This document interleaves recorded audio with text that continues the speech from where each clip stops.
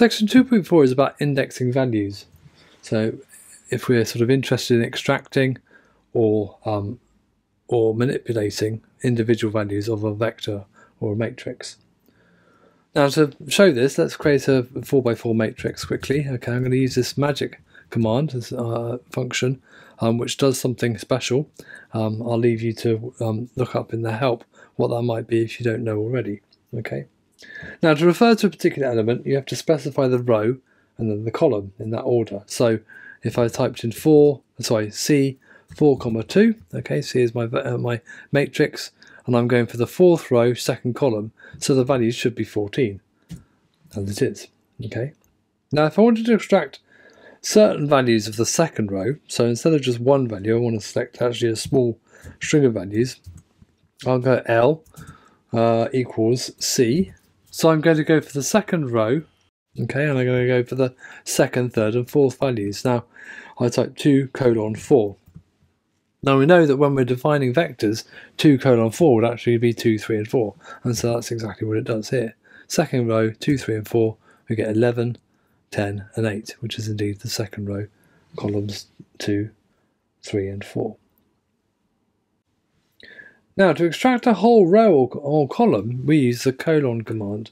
Okay, so for example, if I typed M equals C, okay, remember it's rows and vectors, so I'm going to go all rows, which is what the colon says, and then 3, that should extract the third column as a vector, as a column vector. And it does. M equals 3, 10, 6, and 15, which is what you can see up here. Okay. Likewise, we could do the same thing, but it's extract a whole row. So let's say I wanted to extract the third row. I go 3, comma, and then colon to collect all values of all the columns of that third row. And so that should be 9, 7, 6, and 12, which indeed it is.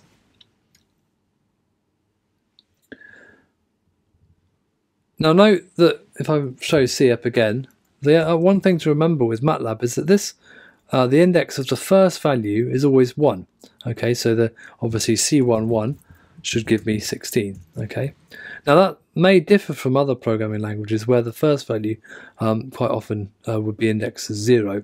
Okay, so we 0, 1, 2, 3, and 0, 1, 2, and 3 this way. But obviously in MATLAB, like I said, you've just got to bear in mind that that command is 1. Okay.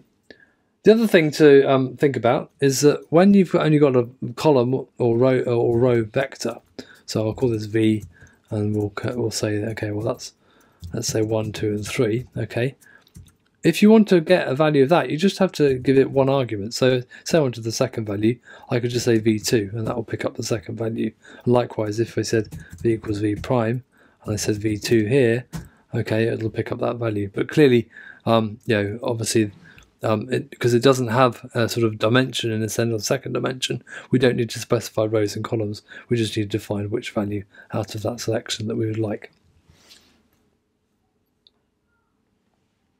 Now, if you wanted to modify certain elements, there's ways to do that as well. So if we define M being 1, 2, and 3 in the top row, and 4, 5, and 6 in the bottom row, then that's our vector, or our matrix, sorry. Now, if we wanted to set the top right value, so this 3, to be 0, we can say M, first row, third column, equals 0. And that changes M to have that first row, third column to be 0. If we wanted to set the first column equal to the second column, first column, we could go M, so all rows, first column, equal all rows, second column. And what that does, that will take these values here and put them in these values here. So that makes the first row and the second column the same thing.